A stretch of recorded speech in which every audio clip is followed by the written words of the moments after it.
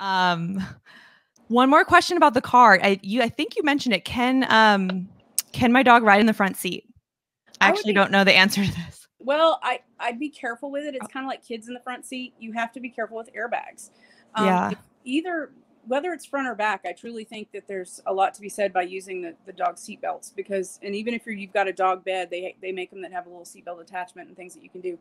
But you do have to be careful with the airbags, because there's no, let's put it this way, your dog could get severely injured by an airbag, just like a child would, just because they're not sitting at the proper level, unless it's a Great Dane that's taller than you sitting in the front seat. But even then, the angle that it would hit their bodies, if they're not designed for a dog's body, so you could get into some real issues. So you do want to be a little bit cautious about doing the front seat. The only one that gets to ride in my front seat is my 6.5-pound Pomeranian, who can sit in her little car seat, but she also has a seat belt.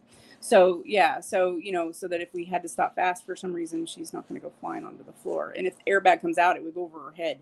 So it's not something that would.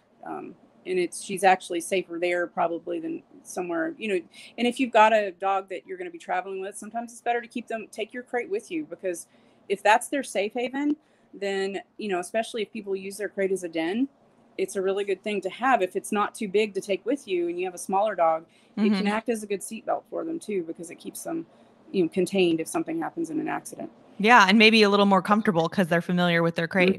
Exactly. And you can either put a blanket over it, or if you feel like they're going to get too hot, you can buy the the mesh stuff that's kind of darkened, and you can put it over the sides, so there's still air moving through, but it's a little darker. Sometimes those help them just feel a little bit more contained. Yeah, dogs like I could definitely see that. The denning effect, right? Yeah.